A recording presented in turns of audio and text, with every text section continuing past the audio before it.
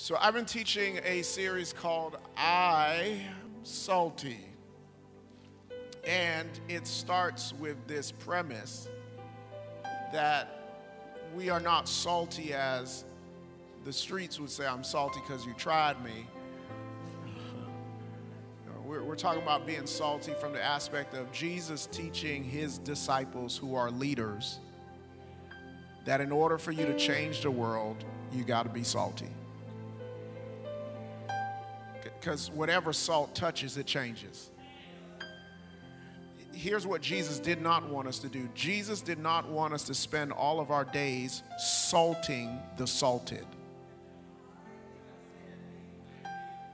Which means he don't need you saltying those who are already Christians. Your salt is no good amongst Christians. Your salt is better when it's spread throughout the world. It's better when it's spread throughout the church.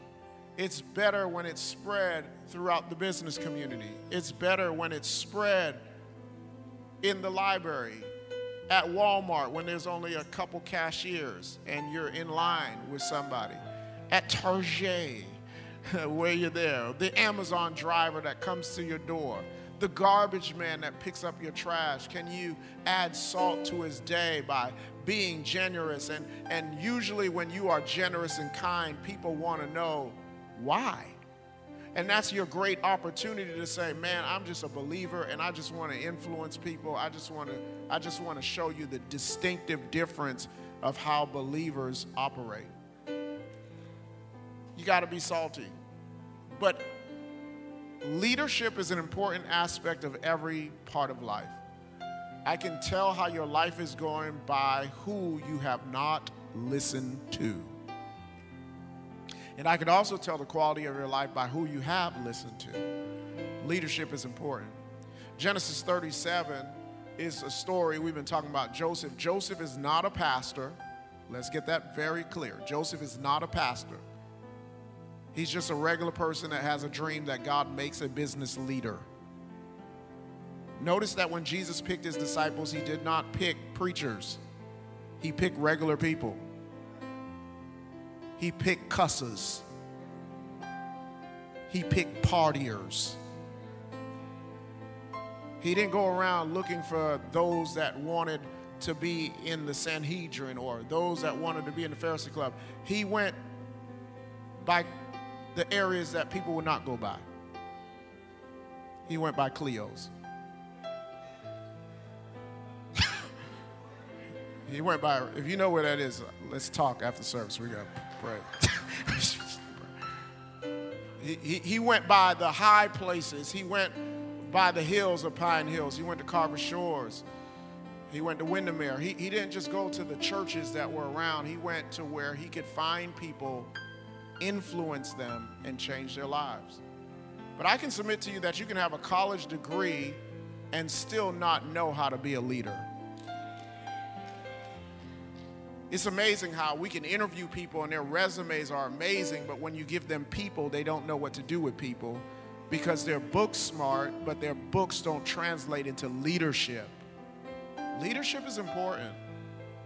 And the higher you go, leadership matters even more. You don't want anybody doing surgery on you that's good with the books, but when they get time to operate, they get nervous. I'm like, oh my God, this is so much. Oh my goodness, blood everywhere. I don't know what to do.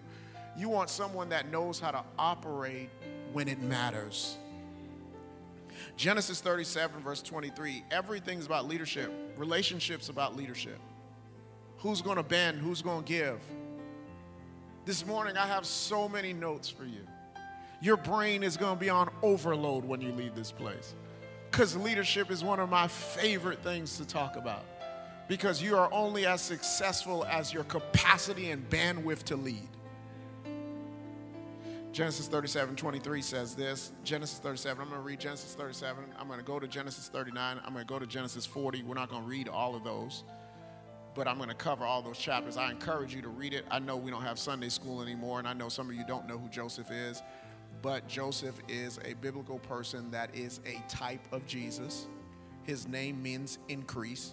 He's sold by his brothers for pieces of silver. Jesus is sold by his brothers for pieces of silver. He is the last born of many brethren, of all of his brothers. Jesus was the second born after Adam. So there are parallels to them. Joseph's name means increase, but in order for you to get increase, you got to appreciate his story. Because a lot of us want increase, but we don't want to go through what it takes to increase. So when Joseph came to his brothers, they stripped him of his robe. They ripped his robe. Somebody say ripped. They ripped him of his robe, the ornament robe he was wearing. Remember, his father gave him this robe because his father said, "You're my son that's favored." So he gave him a robe, which I don't think is a very good idea. But so all your kids ain't got no jacket that's colorful. You give one kid a jacket that's colorful, what do you think is going to happen? He's going to get picked on. He's going to get bullied. He's going to get introduced to something he never prepared for. Because favoritism produces blows. Whenever you're God's favorite, don't sit there and shout, I want the favor of God on my life. Well, if you want the favor of God on your life, then that means you're willing to be picked on. You're going to get shot at. You're going to get fired at. You're going to be the subject of text conversations. You're going to be the subject of Facebook posts. You're going to be the subject of community conversation. Why? Because whoever has the coat gets the criticism. Y'all ain't talking to me this morning. And they took him and threw him into the cistern. The cistern was empty. There was no water in it, which is a miracle because if there was water in it, he would have drowned. That's crazy. Your own brothers are willing to drown you because you got a coat you ain't asked for. As they sat down to eat their meal, they looked up and saw a caravan of Ishmaelites coming from Gilead. Their caravels were loaded with spices, balm, myrrh. They were on their way to take them down to Egypt. Judah said to his brothers, "What will we gain if we kill our brother and cover him up with his own blood?" Now remember, Judah's name means praiser. The praiser is the one that wants to kill you. "Come, let's sell him to the Ishmaelites and not lay hands on him. After all, he's our brother, our own flesh." The brothers agreed. So when the Midianite merchants came by his brothers, they pulled Joseph out of the cistern and sold him for 20 shekels of silver to the Ishmaelites. All of this, even though they did this, God did not want this to happen, but because it happened, God used it. So now don't say that, oh, this is what God wanted. No, some things are our decision. But God, in his sovereignty, uses their decision and ensures that he gets to a place called Egypt so that he can be in a position that he could not have gotten to without his brother's betrayal. Now, chapter 39, it goes like this. Chapter 39 says, Joseph now is in Egypt. He gets promoted. He's with the king. He's with Potiphar. Potiphar is the man. Potiphar is that dude. Everybody want to be with Potiphar. Potiphar got a big old house on the lake. He's got servants. And he says to Joseph, "You my guy. I'm going to trust you to lead everything in my house." Now, Joseph is a well-built man, the scripture says, and all of a sudden he's in there working. Well, he's working, doing what the house is required. Potiphar's not at home because he's out leading. Potiphar's wife is home. She ends up saying, "Joseph, I see how you cleaning that pool. You look mighty good. Let me holler at you for a moment." Joseph's like, "No, we good. I got to clean the pool. My master told me to clean the pool. That's what I'm here to do." And she says, "No, baby, you ain't finna clean the pool. You finna touch this." And Joseph said, "No, I can't do this because Potiphar trusted me. Out of all people in the world, Potiphar trusted me, and I can't do this." And she said, "No, you're going to sleep with me today." And Joseph said, "No, I don't want to sleep with you." So Joseph runs out the house. She grabs his coat, rips it again. And now Joseph is not only betrayed by his brothers, he's now betrayed by a woman he never slept with. She runs out and says, "Hey, this man that you brought in the house, he tried to sleep with me." and now he's betrayed yet again. I want to talk to you from a little subject called leading while torn. Yeah, I want to talk to you just from a little bit, leading while torn.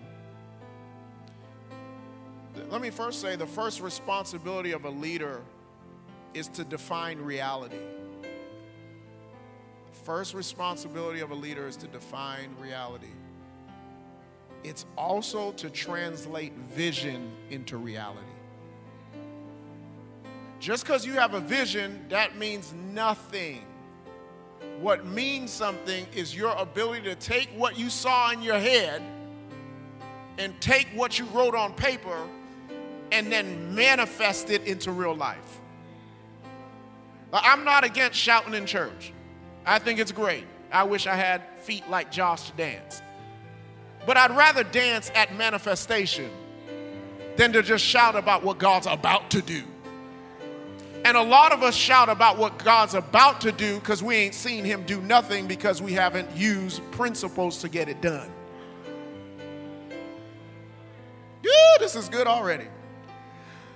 Joseph prospered like a number one by functioning like it was his, even though it would never be his. Y'all ain't talking to me this morning, church. Joseph functioned like a number one, like it was his, even though it would never be his. And some of us struggle with serving something else because we end up serving it as long as we can make it ours. There is no success in serving another vision and trying to hijack it and make it yours. You grow by serving it like it's yours, even though it may never be yours.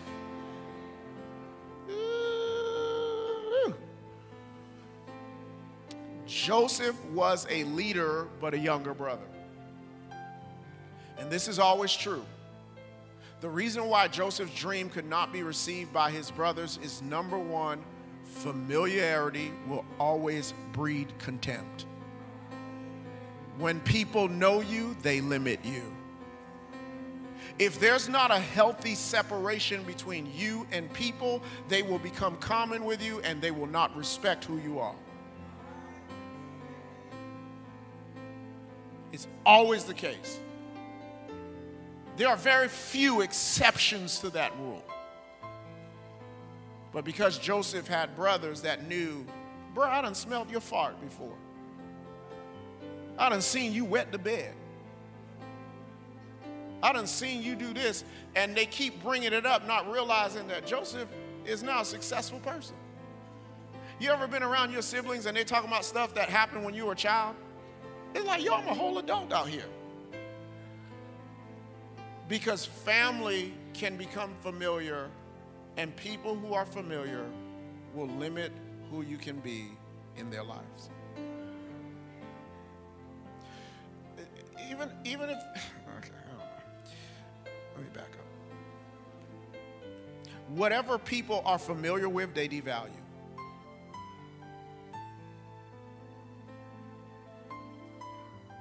Whatever, it's just humanity. It's not evil. You ever have a shirt you love?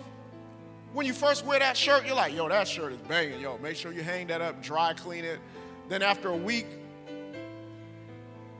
2 weeks, 3 weeks, a month, you ain't treating this. Okay, you didn't feel that example. Your car, ooh, that thing smells. Don't eat in my car. I don't let nobody eat in my car. Nah, I don't even play around. You'll order Chick-fil-A, you'll put the windows down so it don't feel the scent of your car and change the scent. And then after about 3 months of making payments, you're like, man, I'm not eating this car. Fries on the floor, old macaroni from Chick-fil-A on the floor, all of that. Because why? Whatever you're around long enough, you devalue. It is not evil. It's just humanity. I was talking to our staff about not being desensitized to God's hand on this church because it can get old to you. Oh, they got this? Who cares?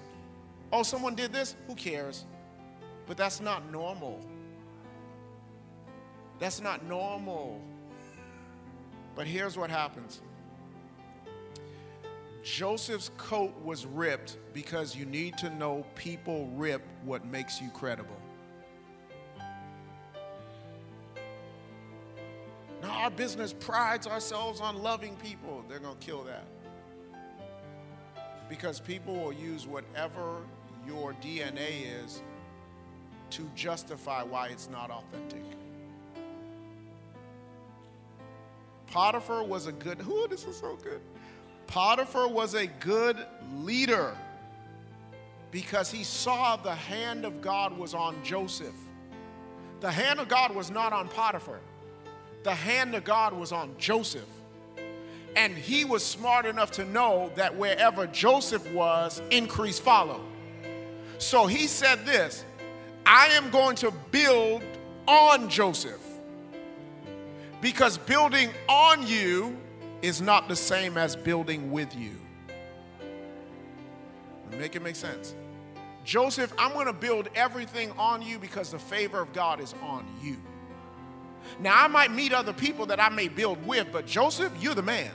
I'm going to put all of my hopes, all of my eggs, all of my trust in you. I'm going to build upon you because the larger you grow, the larger I grow.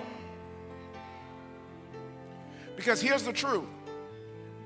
Potiphar spent all of his money training Joseph to be better. If you don't train those under you, then you'll be stuck with dissatisfaction. Potiphar said, you know what? If you're winning, I'm following you. Listen, if you got friends that are winning, don't kill them. Build with them. Y'all ain't hearing me. Don't hate on other people who are further than you. If you celebrate them, they may open a door for you that you couldn't open yourself.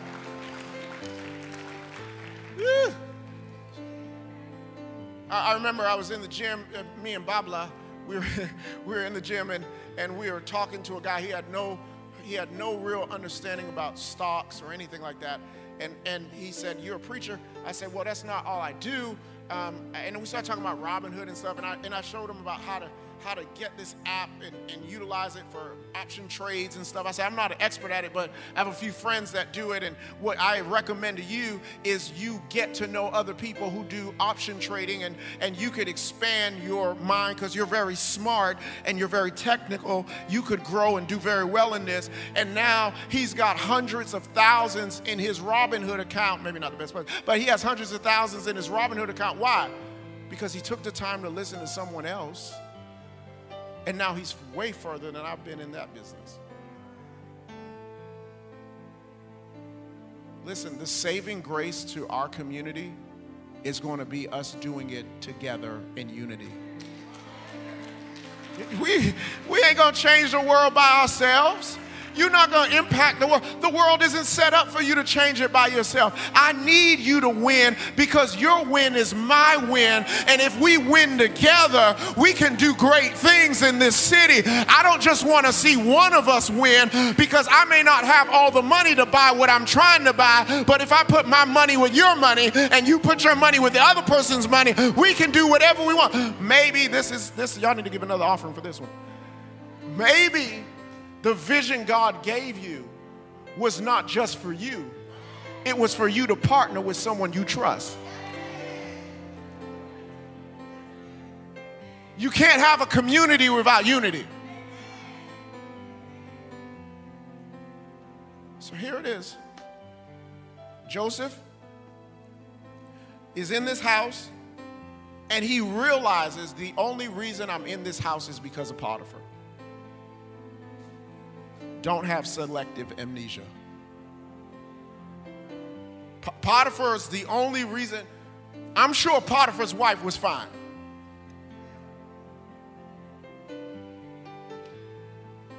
Listen, this is not spiritual, please. This is my flesh. I believe you do look better when you have money. don't look at me like that, because I've seen some of the people y'all dated. Pastor, this is who I'm dating. He got no teeth, no nothing. But I'll be like, well, what did you see in him? Pastor, he got a good job. Well, he does look good now. I do got to admit. He does. When I tilt my head to the side. Now, he's so Potiphar probably married somebody really beautiful. And I'm sure Joseph was like, man, woo, girl, I can't do that. You keep playing with me, you're going to have a problem. Listen, I ain't the one. Listen, I ain't the one. My daddy raised me. You don't know who my daddy is. My daddy's Jacob. You don't know who I am, but girl, I'll tell. You don't want it. You won't mess with me, girl. And all of a sudden, he said, you know what? I can't take this no more. So he runs out the house. Because here's what you got to realize, y'all. It happens to great athletes. It happens to great people. Sometimes the accusation is greater than the assault.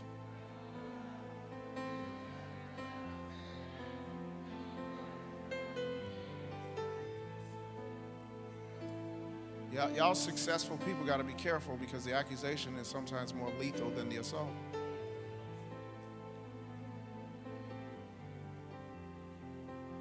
She said he raped him. This has been going on a long time, but here's the thing. Happened to so many leaders. Here's the thing you got to know. Joseph never got to tell his side. He never got to say, no, Potiphar, your wife's because if he tells that side, then he's getting killed either way. So here's what you got to learn as a leader. That they ain't going to teach you in the textbooks. They ain't going to teach you in college. A good leader is a person who takes a little more than his share of the blame and a little less share of the credit. Let me say it one more time. A good leader is a person who takes a little more than his share of the blame and a little less share of the credit. If you're a good leader, you're going to have to learn how to die sometimes. But if I just said what no, you can't say it, because if you say it, you're going to look bad. Now imagine Joseph saying, listen, let me tell you the truth, Potiphar. I want to be straight up with you, G. Straight up. I want to keep it 100. 100. Keep it 100 with you, Potiphar. Your wife been eyeing me a long time. When I walked in the room, she saw my biceps and my shoulders. She gave me that wink a long time ago, Potiphar. I don't know if you're not handling your business at the house, but let me tell you something, Potiphar. Your wife been looking at me for a long time. I know you've been busy being a CEO, traveling all around the world. You ain't home, and because you ain't home, she looking for somebody else. Because she said she wanted a man with a lot of money, and she wanted a man that had a nice house, and she wanted a man that had a nice car, and she wanted a man that had other cars, but she didn't realize that the man had to work, and that man had to work so much that he ain't always going to be home to entertain everything you want. So you want a CEO, or you want a husband, you want a father, which one you want? Because you can't have everything you want, because in everything you want, you got to give up something. Y'all ain't helping me this morning. I come to teach this morning, because the reality is a lot of us are so excited about what we think we want, and then when we get what we want, we realize I never wanted that to begin with.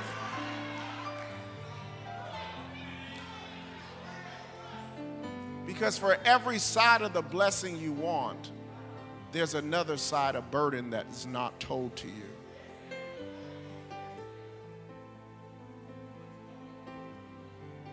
I mean, I want a big church. No, I don't know if I want a big church anymore. If I wanted to go to the club, and I pass an outing, I do not want to go to the club, so you don't need to email me at the end of the service.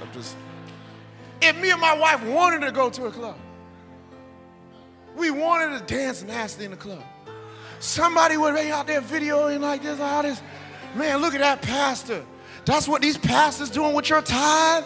They out here dancing nasty on each other. I can't even go to a church like that.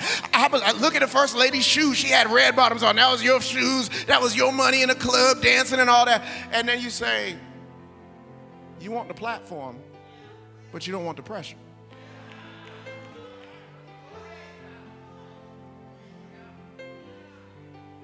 Yeah, because you could be in a meeting and a bunch of people are talking and someone say, man, I can't stand this person. And PD say, man, that's crazy. And then the word get back, not what they said. PD said that was crazy. I wouldn't even listen to y'all. But your name holds the most weight. So as a leader, always measure your words, because people will always try to take a snippet of your sentence and use it as leverage for their own agenda. Ooh, y'all ain't talking to me. Somebody say amen if you're getting this.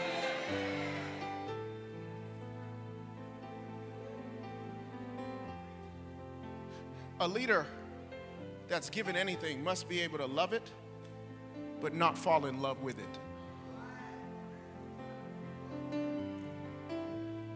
You are not entitled because you are favored.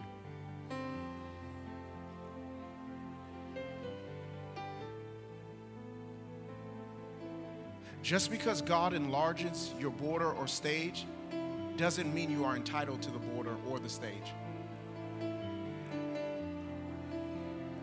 A leader must be able to love it, but not fall in love with it. You are not entitled because you are favored. Just because God enlarges your borders or your stage doesn't mean you are entitled to the borders or the stage. You ever met people who feel entitled to your time? I called you, and? I'm sorry. I'm sorry. I didn't know you work. I work for you. I see you posting, but you ain't called me back. And?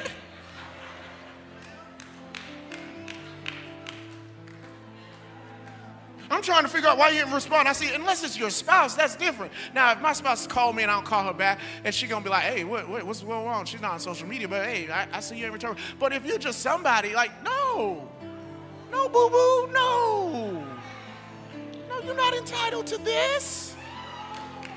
Time is a privilege that people give you. It's not a right that you have access to.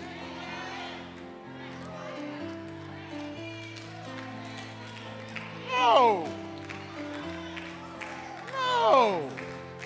We're in Atlanta, and my mentor lives in Atlanta. This is what entitlement does. Because I'm in your city, I deserve to see you. No.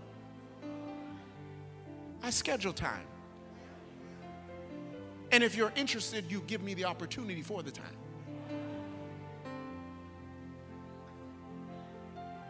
Bro, I called you. And?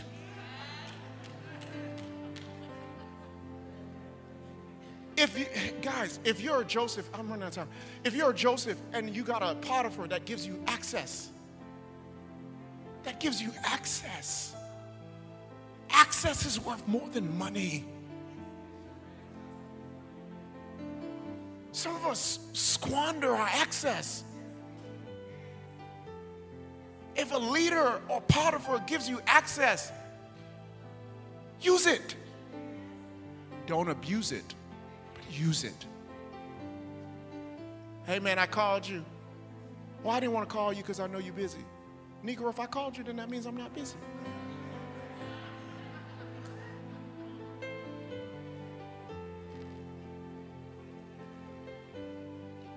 Because Potiphar sometimes is giving you a call, not because he has nothing to do, but because every conversation with Potiphar is a building block.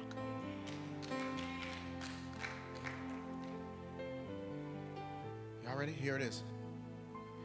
When you're a leader, you must learn how to lead while leaving pieces of you behind. You must learn how to lead while leaving pieces of you behind. Because everybody will tear you, and when they tear you, they won't give your garment back. You got to learn how to lead and still be torn.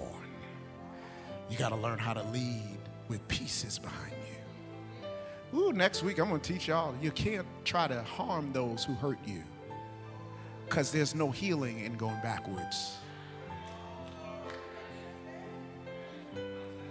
Sometimes you make yourself more sick trying to fix something that can't be fixed.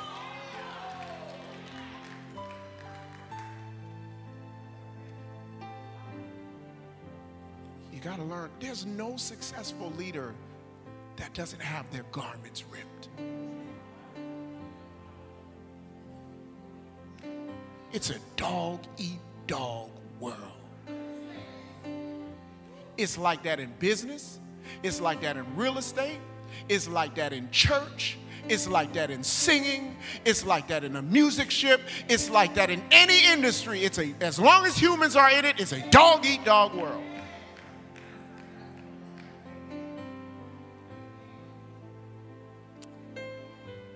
I'm not sure.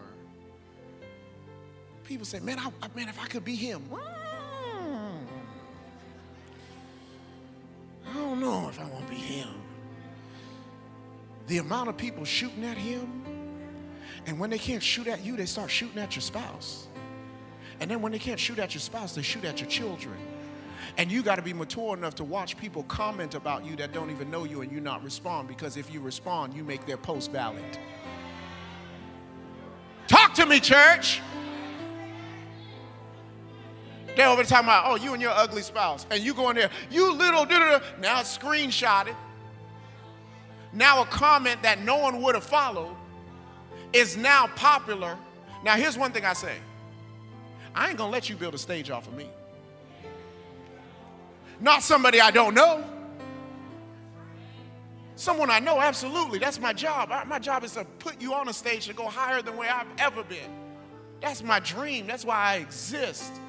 That's what I'll do for the rest of my day. But what Satan will do is he'll try to kill what you love to do so that you stop doing it, so the hand of God will take it from you.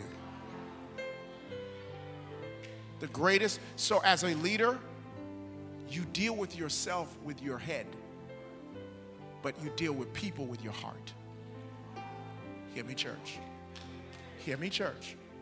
As a leader, you deal with yourself with your head, but you deal with people with your heart. And let me tell you something. I've learned this time and time again. If you lose with one person because they did not see your heart, God will always raise up someone else who will. I'm telling you.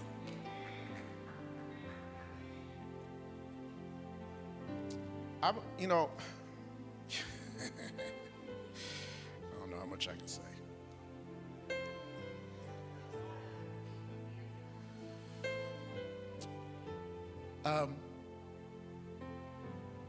When you've been betrayed, you view things differently. Now, we read Joseph's story of his success, and we're like, man, he's so successful, oh my God. But you can't be betrayed and view life the same way you did before you were betrayed. Some of you can't receive real love because you've been betrayed so much you don't know what's authentic.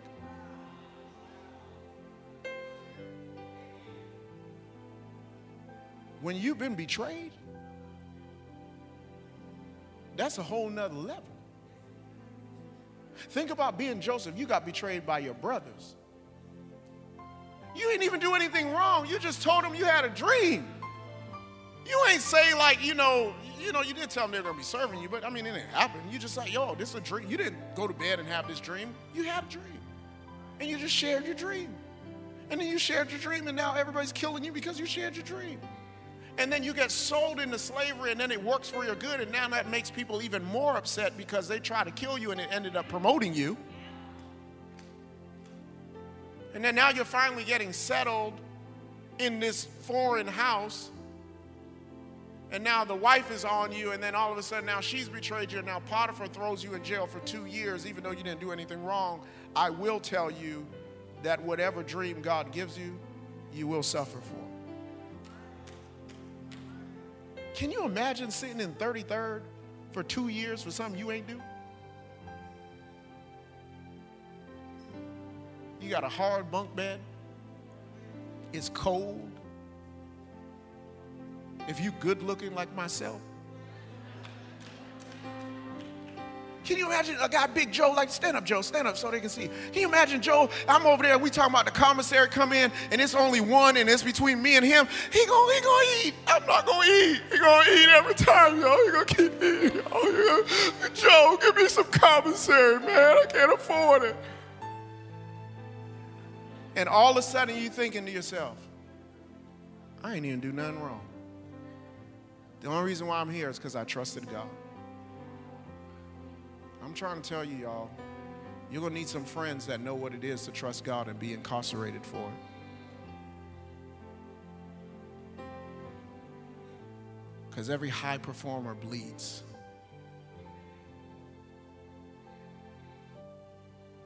You want to be a principal? You're going to deal with all the dysfunctions that come. Joseph is in prison. I got 7 minutes because y'all get hungry. Joseph is in prison, and he meets a person who says, I got a dream and I need it interpreted. And now he gets an opportunity to use his gift. I'm a dreamer. That's what I do. I'm a dreamer. It's when I was 12, I was dreaming people would die. And I would tell my parents, and they laughed at me. My parents didn't understand it. They were like, well, I don't know what you were dreaming, whatever. The person that I thought I dreamt of, she got hit by a Disney bus on my birthday. Till this day, I dream people die. And I used to say, God, I don't want to be known as the guy that dreams he died. But sometimes God warns you, but you're going to suffer for your dream. So he dreams, and he's interpreting this dream, and then he tells the guy, if you get out of here, dude, don't forget me. 2 years go by, the guy totally forgets him, because you got to remember, as a leader, people only remember what benefits them.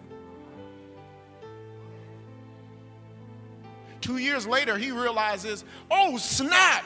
Potiphar has a dream. It's like, I need it interpreted. And the guy says, oh, yeah, back when I was in prison, there was this guy in there. I forgot about him. Yeah, this dude, he interprets dreams too. I think his name is Joseph. So they call Joseph, and Joseph comes before the king, interprets the dream of the king, and the king says, no, this is so good. Joseph was thrown in prison by who? Potiphar, the king. The king now has a dream. And Joseph gets told that Potiphar wants to see him. The same man that threw him in jail. The same man that has him in there for doing something that he knows he didn't do. Joseph says to himself, the king wants to see me. He goes, shaves his face, cleans himself up. Because even though you're wrong, I still got to honor you. And that's where your leadership is tested. Can you stand before Potiphar, who threw you in prison, and still shave your face, have the same respect? Some of you are like, oh, heck no. Until your bandwidth grows, you ain't going to be able to lead high. Because you got to be able to walk in rooms with snakes and not let them know, I heard you hiss.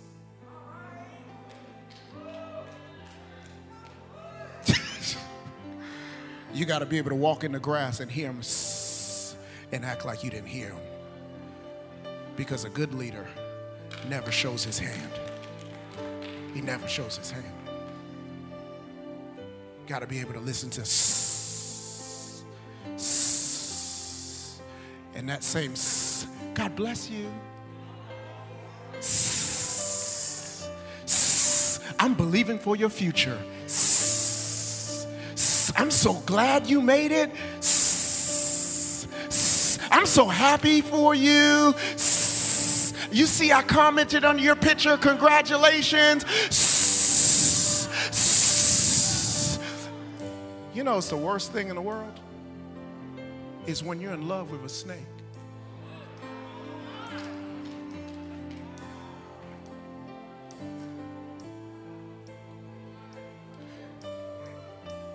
Let me hurry.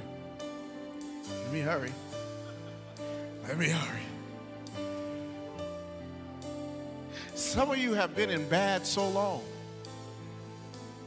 that bad seems good. Okay, all right, here it is. Here it is, here it is. Colin Powell says, the day soldiers stop bringing you their problems is the day you stop leading them. They have either lost confidence that you can't help them or concluded that you do not care. Either case is a failure of leadership. Two things to be careful of. Number one, if people stop coming to you, you stop being their leader. Right? But number two, the day soldiers stop bringing you their problems is the day you stop leading them, period. The day people stop coming to you that used to come to you, you stop being their leader. That's number one. They have either lost confidence that you can help them or they concluded that you don't care. Either case is a failure of leadership.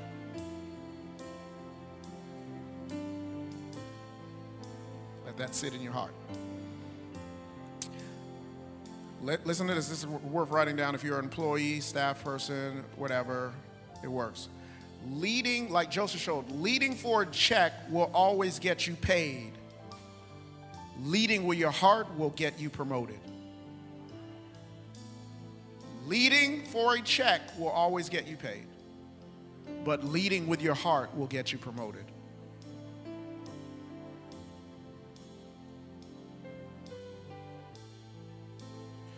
All right, I'm going to close with this, not because I don't have more, but because I think I've given enough. So leadership requires a tier. And that's how you grow as a leader. You grow your bandwidth when you tear. Even though the betrayal was terrible, it was helpful because it taught him how to be more calculated. Joseph was too quick to tell you what he thought. I see God about to do this. Sometimes you need to measure your words. He became more calculated. That's number one. The reason why people underestimate you is because you're too calculated. You're not calculated enough. Right? When you first get married, you say what you feel. When you've been married a little bit, you become more calculated at when you say it. Right? It's not what you say, it's also how you say it, and it's when you say it. Number two, you become more strategic. A leader that's not strategic will not be successful. You just can't make a bunch of moves because you're a mover and shaker. You got to be strategic to make sure you have the bandwidth to make those moves.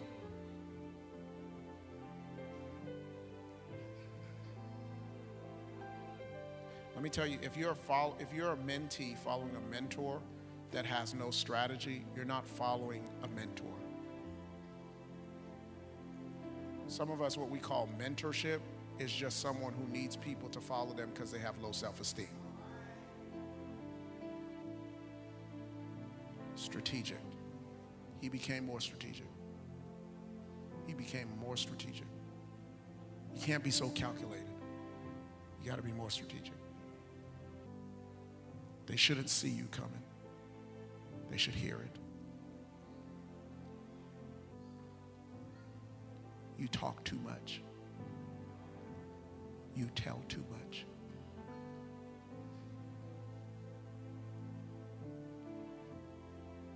You got to know the right, number one, you got to know the right rooms to talk in. Because someone wants your seat.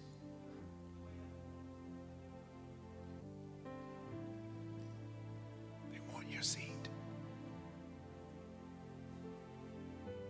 And they will use your words to kill your coat. Leadership is lonely. And if you're not willing to be alone, don't be a leader.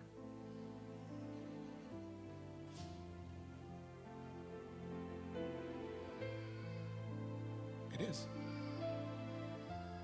You get to a certain place of leadership where you don't want new friends because you can't trust them.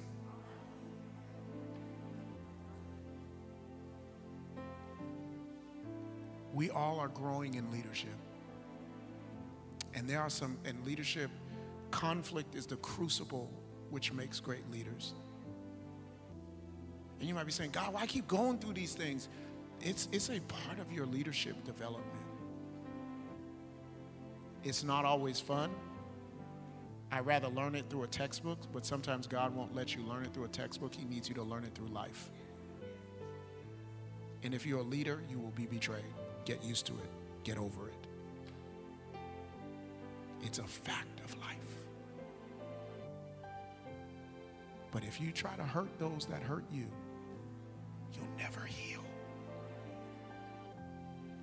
And there's nothing worse than following a wounded leader. Because instead of him being a mentor to you, he becomes a tormentor.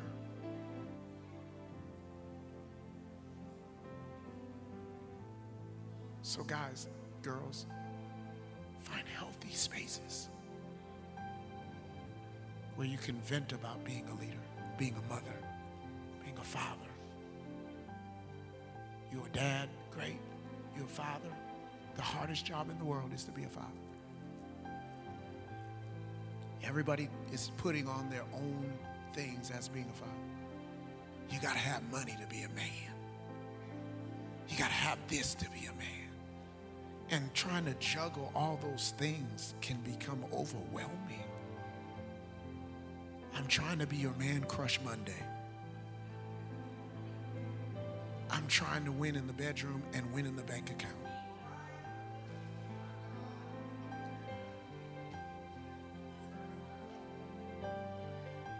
I'm afraid to get pulled over.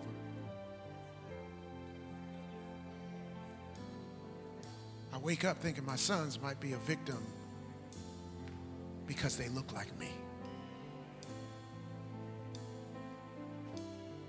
I think they may get discriminated against opportunities because of who they are. And a holiday that the world doesn't celebrate at all, and then they critique you on why you're not being the best you're supposed to be. And then you're measured by people who have filters.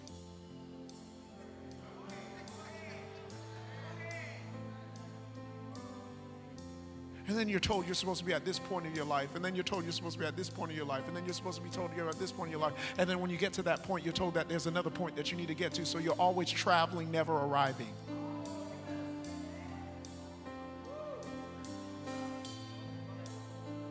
You need healthy spaces. One more time. Father, I thank you for the word of God. Thank you for all that you said. Thank you for what you've been saying. Thank you for how you've been saying it.